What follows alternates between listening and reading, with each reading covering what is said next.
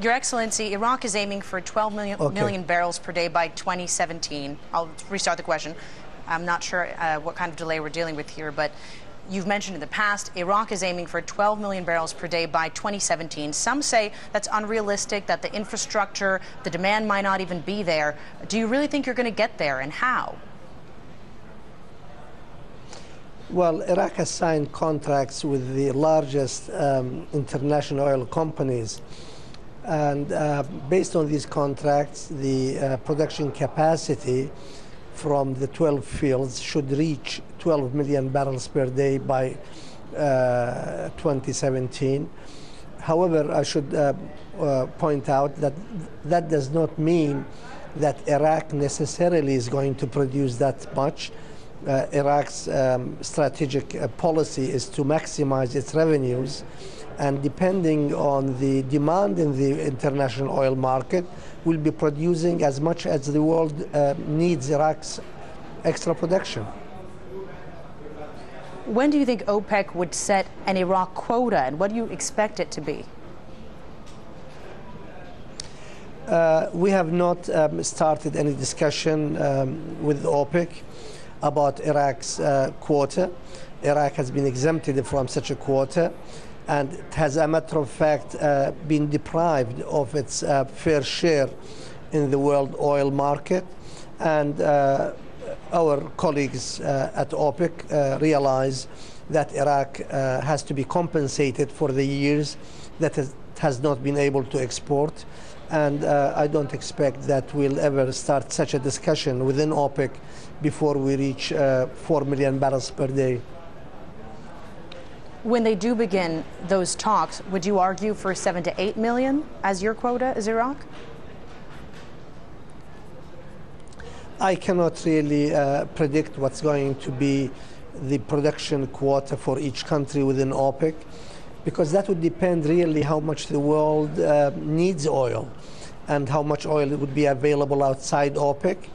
Based on OPEC's total contribution, the quotas will be decided, but I would not expect that or accept that Iraq's share within OPEC should be less than any other country, based on its proven reserves, on its production capacity, and on its needs for economic reconstruction.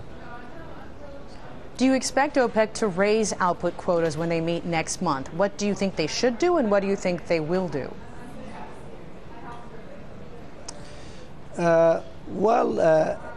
OPEC has always expressed its readiness to produce as much oil as the world needs. Looking at the figures now, I don't see any shortage on the world market, and OPEC will be reviewing those figures, and I expect there will be a rollover. There is no need really for any new decisions, but OPEC countries always stand ready to increase production if there is a demand, if there are buyers.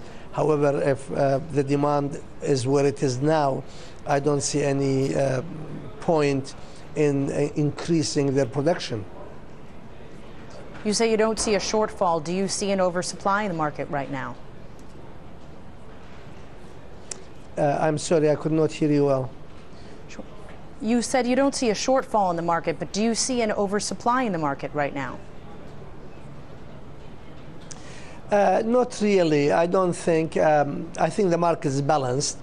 I think there is sufficient oil on the market as there is a demand for. And I think the market is basically balanced. Do you think that oil near $100 a barrel or over is too high? What's the comfortable range in your mind? A fair price for both the producers and the consumers, in my view, is a price where producers in regional, in marginal fields can produce oil, so the world does not need to depend totally on countries of OPEC. And at the same time, it should not be too high to hinder the economic developments. The prices that we hear from the developers that will allow them to develop new fields in marginal areas is about $75 to $80 per barrel. On the other hand, when the price reached about $100 or even $110, we have not really seen any slowdown in the world economic recovery. China is still developing at a very fast rate, so is other regions of the world. So I think the range between the 80 and the 100 has been a kind of a balance that has not influenced the world economic recovery, and has also encouraged developers to look at possibilities of new fields. As you plan through the end of this year, what do you expect the average oil price to be through the end of 2011? I expect it to remain where it is now, around about $100 per barrel. This has been the average of the first 5 months of the year, and I expect it to be in that range. Of course, there will be fluctuations up and down, but I guess the yearly average is going to be about that level. Any expectation on your end on who might represent Libya at the next OPEC meeting? Well, I think that question has to be posed to the council, to the Libyan council. I hear in the media that their oil minister, Mr. Shukri Ghanem, has left Libya and detached himself from the current regime. And it will be interesting to see who is going to represent Libya. Most likely nobody. Your federal government transferred $243 million to Kurdistan to pay oil companies for their work, cost recovery. Are there more federal transfers ahead? And will Baghdad pay the remaining 50% that the KRG says it's owed? No, the agreement with the KRG has been that all the oil that's being produced in the region, irrespective of their contracts, because Iraq still does not consider those contracts as valid or legal or binding to the Iraqi government. But any oil that's produced in Iraq, in KRG or elsewhere, should be handed to the Ministry of Oil to be exported by SOMO, and the revenues collected by the Ministry of Finance, by the Federal Ministry of Finance. And this has taken place since beginning of February this year. And the Iraqi government have agreed to pay the cost, the capital cost only, based on the invoices that will be presented by the KRG to the Ministry of Oil in Baghdad to make sure that the costs are reasonable, are accurate.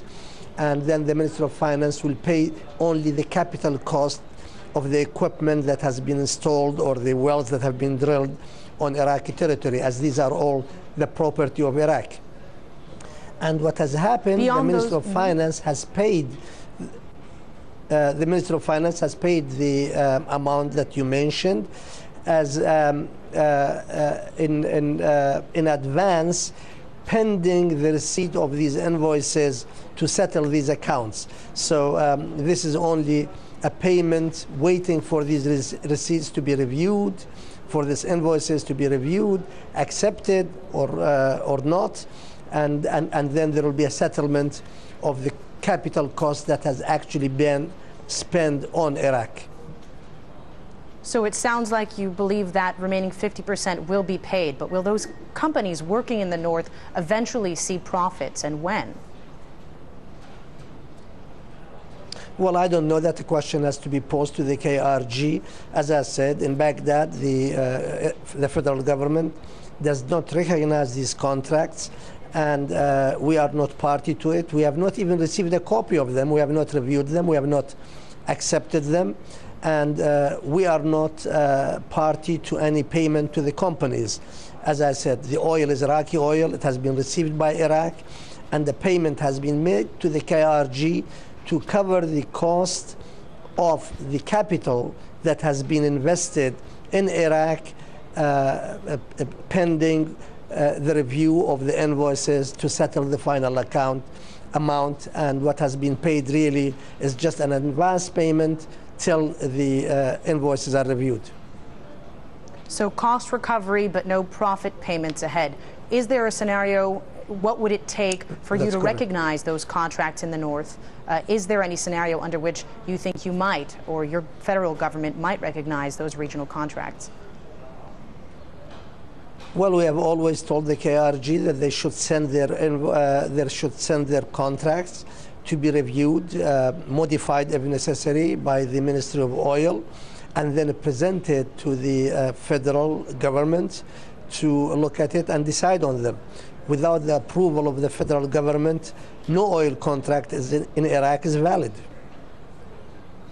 You're giving oil companies less than $2 per barrel for the oil they extract. I know you see that as an achievement for Iraq, but companies tell us they feel like they're getting short shrift, that's paltry, it holds back investment, especially given the danger of operating in Iraq. Is at those rates, do you think you're going to develop Iraq's oil sector to the extent that you want to? Is it an open for review question on how much these companies are going to get?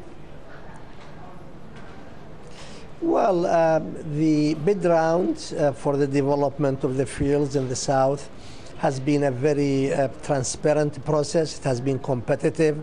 The bids were received and opened in front of the oil companies and the world and the Iraqi people. And this is what the companies has offered. And we have selected the lowest bids. As a matter of fact, the companies are working and the progress is ahead of schedule.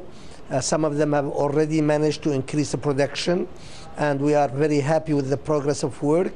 And I have not heard, quite frankly, from the companies that they regret the fees that they have bid for. On the contrary, what I hear from them is they are happy, and they are going to compensate their efforts by the volume of the oil that they expect to produce in Iraq. Some of them are telling us they hope to manage to increase their production even beyond the plateau that they have bid for. And I have not heard any reservations about the fees that they have bid for. The next major round of bidding in January, 12 blocks up for auction. Which global energy firms do you think are best positioned to take on that work? Well, the next bid round, the fourth bid round for January 2012, is for exploration blocks. These are not discovered fields. And we have selected the blocks with a very high potential for gas, and our focus is on gas developments.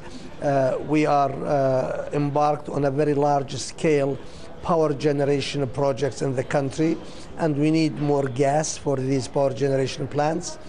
Also, the European Union and our neighboring countries are all asking Iraq for gas to be exported to them. So that's why we have selected areas of the country where we expect to find large quantities of gas. And I expect the companies that are going to be participating in these bid rounds are the companies with a high gas profile. Such as? I'm sorry? Such as? Any companies you think are particularly well positioned to take on that work? Well, yeah, we go through a pre-qualification step, and we have already qualified about 45 companies in the first three bid rounds, and these are the largest IOCs in the world, starting with ExxonMobil, BP, Shell, the Chinese PetroChina, Lukoil, Statoil, Eni, Total, and so on. But for the fourth bid round, we are receiving more requests for qualification, and these have not been decided yet, so I cannot really say which companies are going to be qualified also to bid in the fourth bid round, but at least the ones that have already been qualified, the biggest IOCs, are expected to be bidding for these. What's the status of negotiations on the hydrocarbons law and revenue sharing? When do you think we could see an agreement reached and passed? Well, the draft of the hydrocarbon law has been in the parliament since February 2007, over 4 years ago. And I cannot really predict when is it going to be passed in the parliament. However, it is clear to everybody that that draft needs major review and changes, because since then Iraq has moved forward. It has signed major contracts for the field developments. The work is going on, progressing very well at these fields and so on. So that law, that draft law, needs to be modified. How long will that discussion take in the parliament? I cannot tell. What's the status? Last question. Is Iraq lining up a replacement for KMG? How soon could they sign a deal? I'm sorry, there was interruption in the line. I could not hear the first part of the question. Sure. The status of the Akas gas project. Could there be a deal on the table without Kazakhstan's KMG? And when? Which project are you asking me about? The Akas gas project with Kazakhstan's Kazmune gas and yes. a Korean firm. Yes. The status and how soon we could see a deal. Yeah. Unfortunately, the Kazmunay, the Kazakhstan company, has informed us that it is withdrawing their participation in the consortium. However, KOGAS has assured us that they will go ahead and they are willing to come and sign the contract. And we have invited them. We have accepted that offer. We have invited them to come and sign the contract, and I expect them to come very soon to sign the contract in Baghdad. How soon?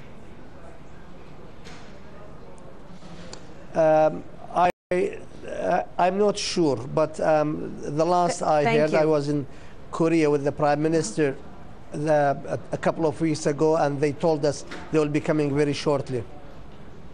Thank you, sir, so much. It's been wonderful to speak with you.